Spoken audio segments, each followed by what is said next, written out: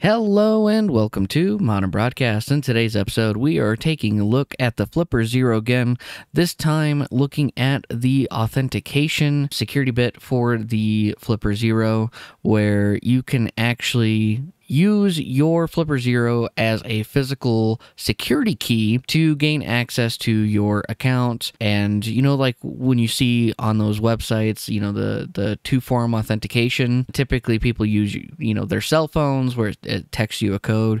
Well, you can actually use your Flipper Zero device instead if you want something more physical and have to be able to plug into the computer in order to gain access to, say, your Google account or Discord account, whatever it may be that supports that two-form authentication and adding a security key to it. So today we're going to go ahead and we're going to lock up our Twitter account and go through the process on setting up that security tool.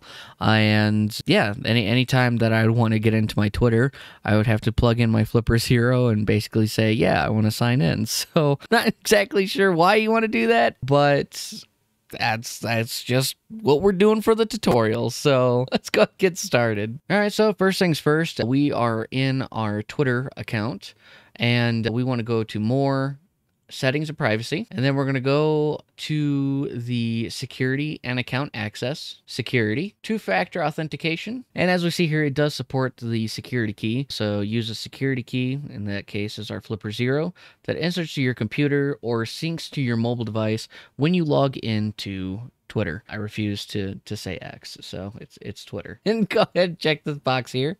And we see here that basically we have to enter our password to confirm that it is us that wants to make this change. I'm going to go ahead and type that now. Once we have that typed, we're going to go ahead and hit confirm. And protect your account in just 2 steps is sync your security key and name the key itself. So go ahead and click get started. And if we look at our Flipper, let's go ahead and hit the home button, scroll down to U2F. Oh, okay. So I can't actually do so with it already connected to Q Flipper. So we're going to go ahead and unplug this. So we're going to scroll down to that U2F. I'm going to go ahead and push OK. And it says connect me to computer. So I'm going to go ahead and get our USB cable. It says connect me to computer. Go ahead and take this. Now it says connected. Let's go ahead and go back to our computer. So I clicked on add key. And then we're going to click on security key, go next, say OK. On our Flipper device, push OK to register. And now it says pass key saved. You can now use your security key to sign in to Twitter.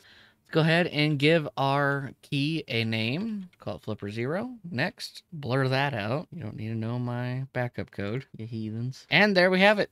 We now have our security key connected to our Twitter. So I'm going to log out, and when I go to sign in, it's going to say sign in with your passkey. I'm going to say security key, next. And we're going to push OK on our Flipper Zero, and voila, I am in my Twitter. So a lot of people use this for their Google accounts. This works on Discord, I hear. Any site that really is going to support that authentication, you just plug in your Flipper Zero, push OK, and it gets you into your account instead of it texting on your phone, which can get spoofed and people can gain access that way. Having the physical device is a little bit more secure.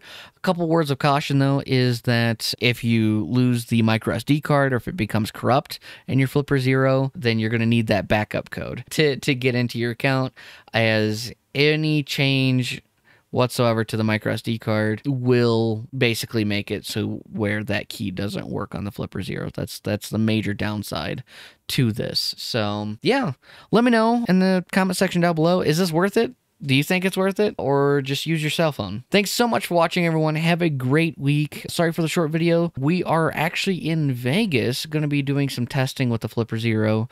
I have a couple theories that I'm curious to put to the test and see if they work. So let me know in the comment section down below what you want to see next. Take care.